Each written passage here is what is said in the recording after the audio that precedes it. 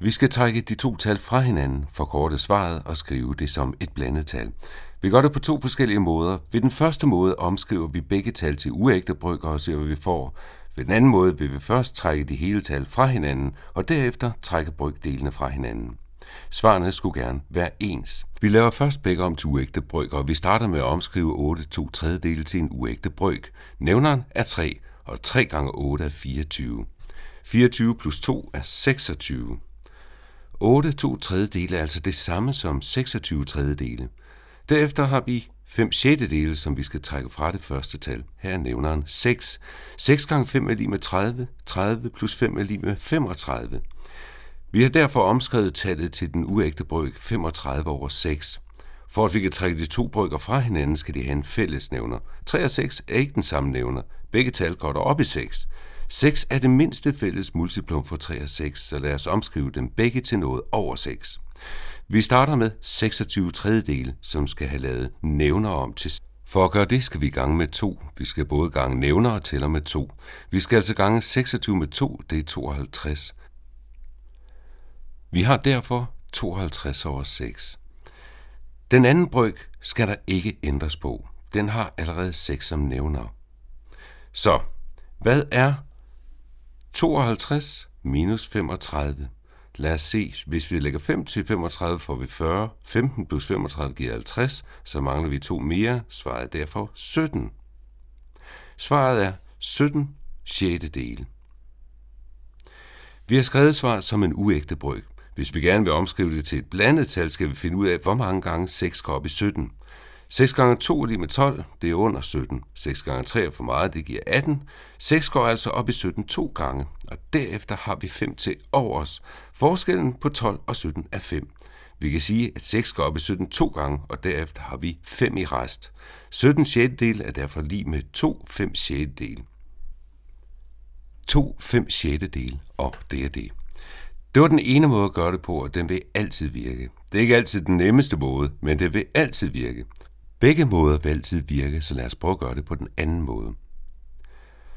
På den anden måde deler vi tallene op i heltal og brøker. Vi kan starte med at se på det her som 8 minus 5.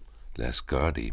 Vi har derfor 8 minus 5 plus 2/3 minus 5/6. Minus 5/6. 8 minus 5 er let, det giver 3. Det er lidt sværere her. Lad os prøve at kigge på det. Vi prøver at lave det i en anden farve.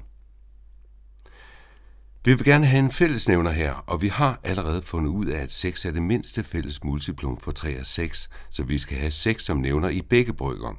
5/6 har allerede 6 som nævner, så vi behøver ikke gøre noget her.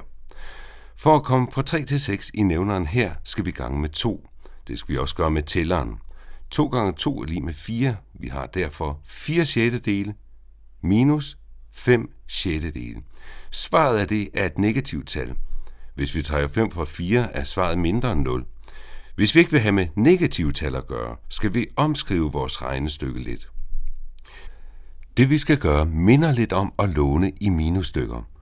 Lad os prøve at se på det her tretal og prøve at omskrive det. Lad os gøre det herover. Vi tegner en linje her, så vi adskiller de to måder, man kan løse opgaven på. Vi kan skrive 3 som 2 plus 1. 1-tallet kan vi herefter lave om til 6/6. 6 over 6 er lig med 1. 1 plus 2 er lig med 3. Det lægger vi til det, vi har i parentesen. Vi lægger altså 6/6 oven i det 4/6, inden vi trækker 5/6 fra. Det, der skete, var, at vi faktisk slipper for negative tal. Resultatet vil være positivt. Vi har stadig de her 2. Resten kan vi skrive på fælles brøkstreg, da vi har fællesnævneren. Vi har 6 plus 4 minus 5 over 6. Det er vores brøk. 6 plus 4 minus 5 over 6. Hvad bliver resultatet? Resultatet bliver 2 plus noget over 6. 6 plus 4 er 10. 10 minus 5 er 5. Vi har altså 2 5/6, og det er det samme resultat, som vi fik, da vi løste det på den første måde.